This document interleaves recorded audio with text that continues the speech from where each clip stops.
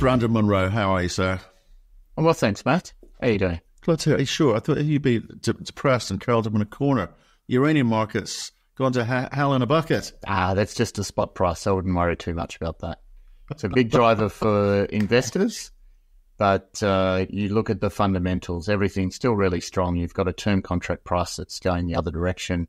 This is noise at the edges, and I think it's important that people understand that. It is noise at the edges, and I'm just joshing, as they say here. Yeah, I know, but in all seriousness, I think people are a little bit confused as to how to read the market at the moment. So they thought the price would go hurtling higher forever, and that equities were the main beneficiaries of that.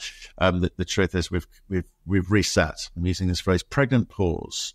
We've got to see why it happened, what's happening, and hopefully get an understanding of when it will move again. So, I mean, how do you read the situation? What was the reset? What was it caused by? So the first point is, obviously we were joking a bit before, you can't be flippant about the spot price because it does play a role. It certainly plays a role in investor sentiment, a very strong one, particularly for investors who've got a shorter term outlook. It plays a role in the interest of financial investors into the sector. And it does ultimately play a role to the types of terms and conditions you can negotiate in a long-term contract, although that is where I make the point that it's short-term noise at the edges. The utilities are far more concerned about the longer-term trends than what we might see over a period of weeks. Nonetheless, it's been really volatile. In the last 6 weeks, it's dropped from a bit below $110 to now mid-80s. So that is a big drop. To understand and interpret that drop, the first principle is that it's in very low volumes. That volume is about 40% less than this time last year, and this is not a traditionally high volume time. That time period includes the after Christmas period. So it's usually a relatively low volume, and now we're experiencing very low volumes. Now, the other thing is one of the major consultants in the industry put out some analysis saying that 86% of that spot price volume is actually what we call in the industry churn. So only less than 15% of those spot market transactions were between a seller and an end user. In other words, a utility who's buying that material to put in a reactor. So first principle, it's very, very thin. So significant demand, as we saw on the way up, affects the price and moves it very quickly. But equally, if there's some significant supply or a motivated seller, it moves it quickly on the other side when there's not a reason for one of those market intermediaries, read speculators, to want to jump into the market. The word on the street is that there's a very small number of players who are looking to take profits.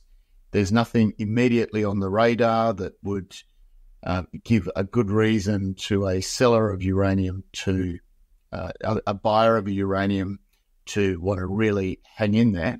And so the buyers have been able to retreat and have the sellers follow them down. And that's where we find ourselves. A lot of the speculation on the way up was to do with Kazatomprom announcing that they were going to be curtailing production or changing their production guidance from what they were planning on achieving. That is now out there. The excitement of it has normalized. And then the other news that was helping it push through $100 a pound was that an expectation that the Senate in the US would pass the prohibiting Russian uranium imports bill. Now, that's still working its way through. They've got various machinations that are moving that forward, and the view in the industry is it will still pass. It's just that it's not in coming days. So if you're a buyer of uranium, you're likely to hold back and let the sellers come towards you rather than having a good reason to get in and get your orders done right now.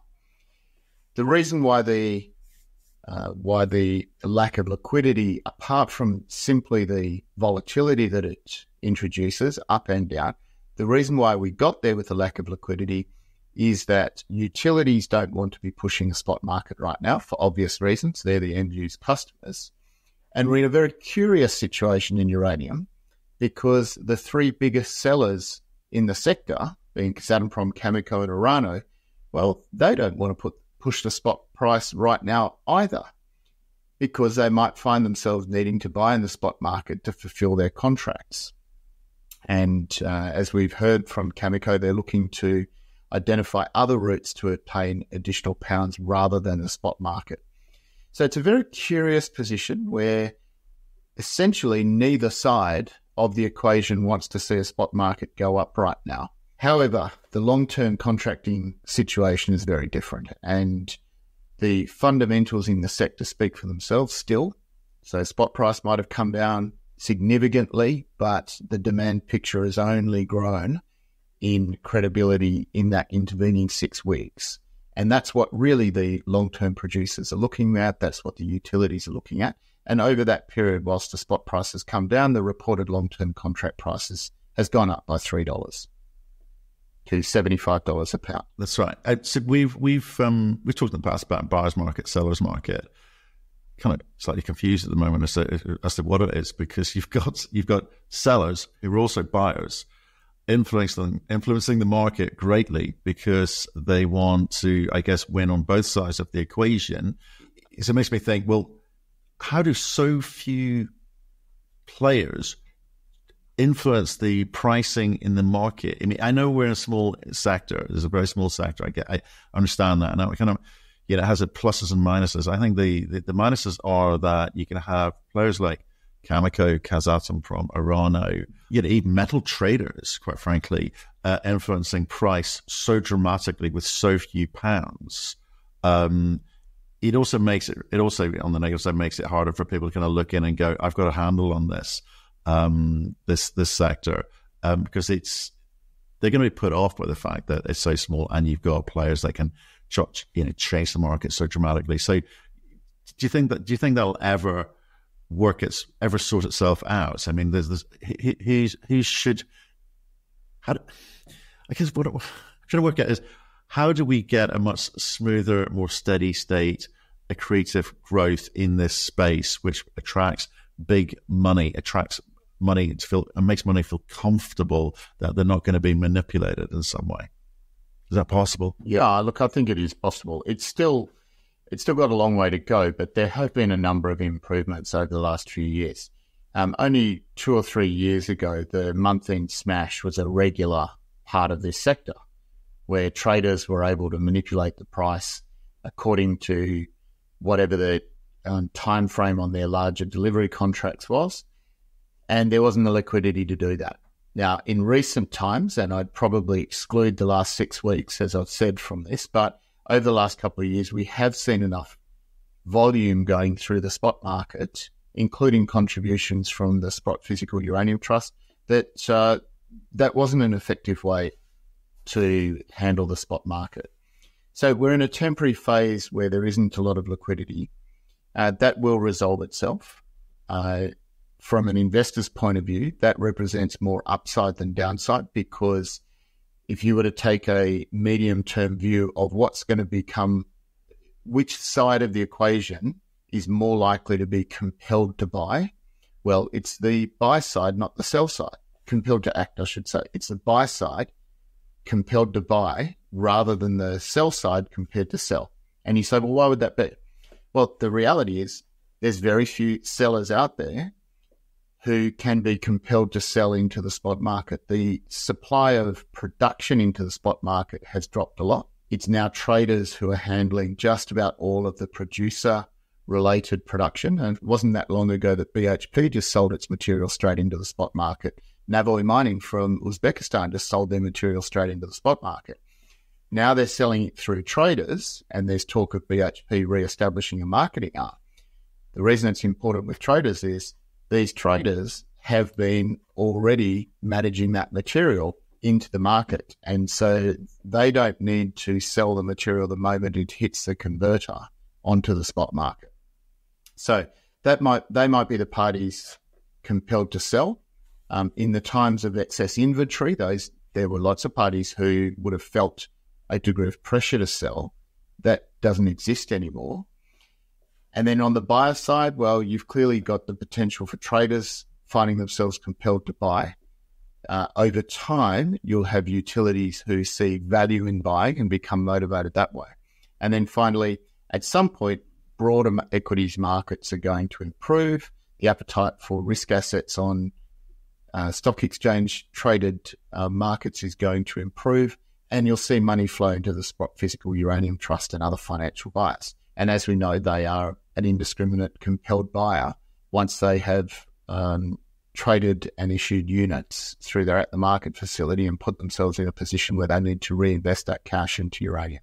So that's why I say I see the probability is weighted in favour of liquidity working in our favour as an investor, as a uranium investor, even though it feels a bit sore at the moment for investors out there seeing a spot price come down from some pretty supported levels above $100 a pound now into the 80s. Okay, let's address a topic which has been circulating around for the last year, 3-4 weeks, which is around comparisons to the lithium market, the way that kind of exploded out of the gate. So by in 2022, lithium romped its way from $20,000 up to $80,000 by the end of the year, and then kind of fell down last year back down and through into this year. We're sitting around sort of $12,000 to $14,000, right? It's come way off, and people are saying, well, hang on, isn't that just what lithium's doing?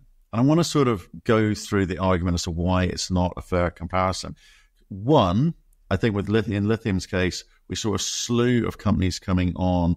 Quite a few of them were, claiming to be able to supply the world's entire lithium needs, and yet kind of coming off of the thematic, as it were, EV car manufacturers were saying, well, actually, maybe we won't produce as many, and maybe internal combustion engines is part of the solution going forward. So I think in terms of the demand side of the story, it kind of crumbled, and I think the supply side of the story, it kind of got a little bit frothy. So that's lithium. Uranium, I don't think we need to argue too much for the case for demand, in the sense that we've got more reactors being built. We've got SMR, small modular reactors, being talked about and designed for different use cases. You've got extensions on this. So on the demand side, it's solid and growing. So that's not the bit that I think we need to spend too much time on. Okay, the bit I am intrigued by, because it can drive equity prices, is how much supply is actually new supply is going to come on market. You're obviously chairman of a advanced development story in Namibia, but there are other advanced development stories out there, not so many, yet we're not seeing those sort of moves yet. I think with too many of those moves we've seen. So Encore coming along, we've got UR Energy pretty close, and we've got others talking about it. So it's, even if all of those stories, advanced developer stories, I talk about getting into production, including yourselves, it's quite soon. Even if they do, we're still way short, it seems. So I'd be intrigued to two things. One, how do you see the supply coming into market? And two, what's the effect then on equity prices, and therefore, my chance to win, my chance to make money? Well, I think you've said it quite well, Matt, that assuming all of the restarts and all of the advanced greenfields developers that are permitted to come in do come in, that still doesn't solve the problem. It still doesn't meet demand that's required. So the risk is very much to the downside on supply, because history in any sector, in particular uranium, tells us that you can't expect an 100% show-up rate for restarts and for greenfields developers. It's very challenging out there. And just to draw a bit of a starker comparison between lithium demand and uranium demand, remember the uranium demand is absolutely baked in, because these are multi-billion-dollar installations that are absolutely reliant on uranium as the unsubstitutable fuel source.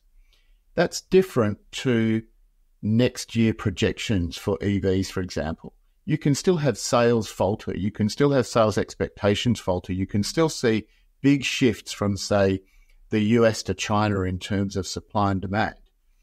You don't see that in uranium. We've seen that twice in the last 30 years. And even then, it wasn't quite as dramatic as that. So this is demand that is absolutely there, that's not conditional on EV uptick or anything else like that. It's just simply conditional on the world more or less continuing in the way that it is at the moment. So from that supply point of view, if this pricing has not altered the supply picture, which it hasn't, then it tells you something as an investor, and it tells you it's not pricing that is the bottleneck in supply. It is permitting, it's the quality of technical work that's done around the place, it's the capacity of management teams, and it's political constraints mixed up with sometimes environmental and social constraints around the world on different different projects that limit their capacity to go forward. And that's why, and we see it because I'm talking to investors the whole time as Bannerman Energy, and the feedback that investors are constantly giving me is, well, you guys are so unique. You've got scale and you're fully permitted and you've done all of your engineering, including feed work, and now you're ready to go just as soon as you get financing. That's maybe not absolutely unique, but it's highly unusual. This is such an important sector in the world, nuclear power, and yet there's less than a handful of companies who are in that position to meet this widening supply gap. Yeah, I think it's, and it's just in terms of that kind of second bit of that question, which is, what's the upside, what's the benefit to me as an investor of this, the fact that the new supply, not resource, but new supply, taking its time coming into the marketplace. I mean, do you think I'll get a win out of that? Does that help me? Yeah, definitely. Because, as I say, the risk is to slower and less than what you would reasonably expect, or what most parties are modelling as being the supply case over the next several years. And as an investor, you're also in a position to decide where you want to weight your uranium portfolio. And you can weight it in terms of the developers who you've got more confidence in. And as long as they're capable of delivering, then you'll do proportionately better. If they're not capable of delivering, well, again, you can hedge your portfolio with producers who don't have ceilings on their position. And so if your developer doesn't come in, well, you kind of hedged because the uranium market will continue to be supported and the price will go up. And we're trying to sit between those two in Bannerman, where, as you know, we are totally unaligned at the moment. We don't have any strategic holders on our register.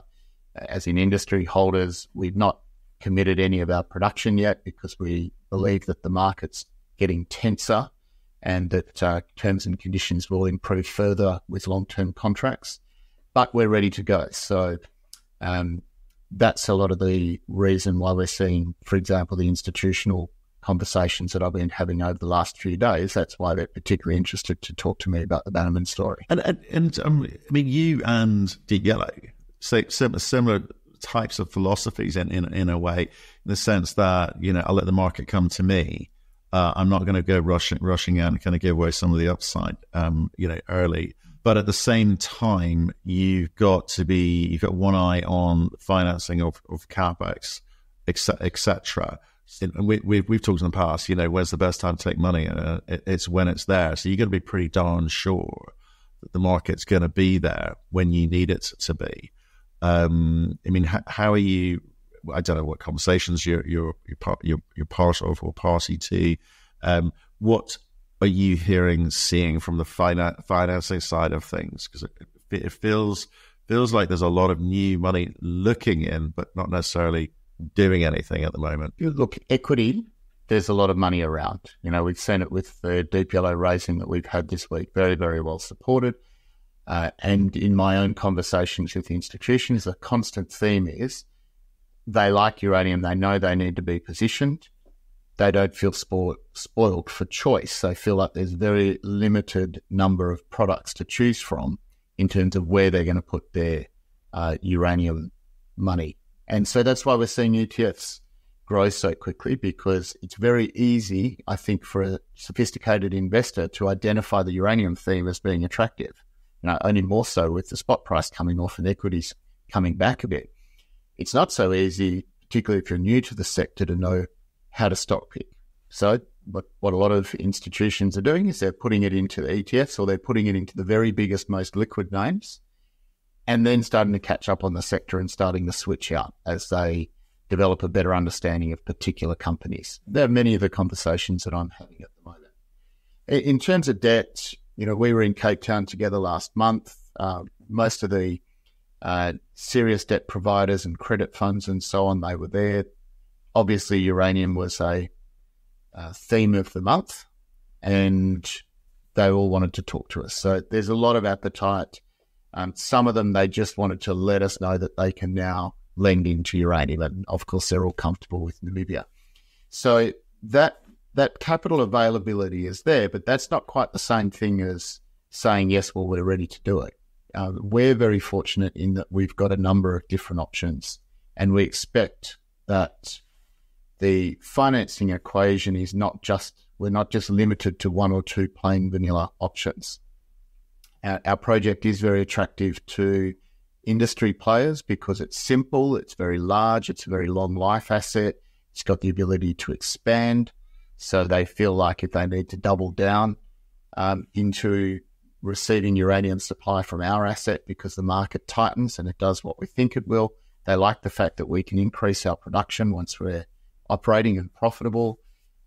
Everyone's comfortable with Namibia because it's been feeding the nuclear industry for more than 45 years through Rio Tinto at the Rossing uranium mine. So all of those factors mean that industry players are interested in Etango, and that gives us a range of different options beyond just simply going to a syndicate of banks for your 60, 70% and then going to the market for your 30 or 40% of the equity. Our job as a management team and a board is to get that mix right and to play out that wide spectrum of options and then decide what's going to be best for shareholders. And if the best thing for shareholders is to wait a little bit longer, well, we've done that for some time and we've put ourselves in a strong position to be patient. We've got a big cash balance, $35 million at the end of last year. We've got a technical program where we can keep the asset moving forward using that cash balance. So we're not consuming development time. And we've got a register who's realised that a little bit of patience has added a lot of shareholder value over the last 6 months. They understand that we didn't rush in and sign contracts as soon as it was economic to do that. And I think our register trusts that we understand the sector well enough that we'll do a good job of optimising the timing, and that balance between, as contracting sector moves from a strong buyer's market over the uranium shortage into a seller's market. It's moving that way, there's no doubt, but I don't feel like the sector is operating in a seller's market when it comes to term contracting. And that would be the optimum time for us to get involved. Okay, so that seems very, very focused. But I want to talk to you about some of the stuff we see elsewhere in the sector where companies buy assets, do deals, merge, lots of things like that to just stay relevant and maybe newsworthy and maybe drum up some excitement. I think there are some strategic activities we've seen. I think if I look at like Boss and Encore, for instance, or even your friends, Deep Yellow with their acquisition of Mulga Rock and Alligator River, last year. As an investor, I'm just trying to work out what's a genuinely strategic, important, relevant move for a company, and what is just white noise because we're just trying to keep front of mind, but may not necessarily have any intrinsic value. So you're sort of, I guess, in the middle there, where you're saying, no, we've got a job to do here. We are very much focused on getting this project, this very big project, over the line and not get distracted. So how do you kind of read those market moves by companies? Well, look, we're in an unusual situation. We've got the luxury of being focused on one project because our pipeline is built into the project. The holy grail for a junior uranium company is to have a pipeline. You've got a near-term asset. You can contract and start delivering into that near-term asset. And then you've got another project that you can go and develop leverage off your existing production, your existing contracts with customers, your existing financier relationships to develop that project. Now, I can make the argument that we've got a superior form of that because it's simply an expansion of our existing mine. So we know the ore body. By then we'll be in production, we'll be profitable, we'll have a much lower risk profile because it's an existing operation, we'll have existing relationships, all of that sort of thing. So it's an easier form of developing a second pipeline asset than a greenfields development somewhere else. But we're a bit unusual like that. So that's why I can be focused and I can be patient and I can be very disciplined about M&A. For a lot of other companies, they don't have that luxury. In fact, just about all companies don't have that particular type of luxury. So you then say, well, what are the justifications that aren't just simply the white noise of trying to beat up market interest? Now, the one that really is important is what I described in terms of having a pipeline. If you're a near-term developer, particularly if you don't have a very long mine life, you want to be able to start putting in place the steps to having longer-term relevance now, because that will affect your ability to write contracts with utilities. And equally, if you're a CEO of let's say, an early to mid-stage explorer, well, you've still got a long way to go ahead of you. And if you can join forces with someone who's got relevance in that intervening period, then it's quite a neat mix. The other thing is that there is a strong strategic rationale from shareholders' perspective that we've seen deployed quite a bit in the sector, which is bigger means more liquidity, which means more availability to ETFs, which means, generally speaking, driving a lower cost of capital. That's driven some of the consolidations, but I think that'll become a much bigger driver of consolidations. And if we go back to our earlier conversation, there's a lot of investors who have realized that uranium, the nuclear thematic via uranium, is one of, if not the most attractive thematics in the broader resources sector right now. Now they're looking, well, how do we play that? You either play it by the ETFs or you play it by the biggest, most liquid players. And slowly that filters down. So for somebody, and a good example is Deep Yellow merging with Vimy. They became bigger. There were some advantages because Deep Yellow's management team were able to provide a lot of operational experience to the asset. But fundamentally, it was 1 + 1 equaled 2.5. Because they then pushed themselves up into greater liquidity, a bigger market cap, more access to institutional investors, and therefore they were able to achieve a greater share price appreciation. We'll see a lot more of that, particularly amongst smaller companies. It's really hard out there if you're a $50 or $100 million company. This is a big player sector. And even for us, sitting just below $500 million Australian, I think if we didn't have the management that we have, it would be a disadvantage to us. We're just fortunate that we've got really good people in the key roles at the moment. It'd be hard competing on the open market right now for good people as a relatively small company. I mean, we could go on and maybe talk about some of the new entrants that are coming into the space and collectively what that is worth and lessons learned from last cycle, etc. But maybe save that for another day.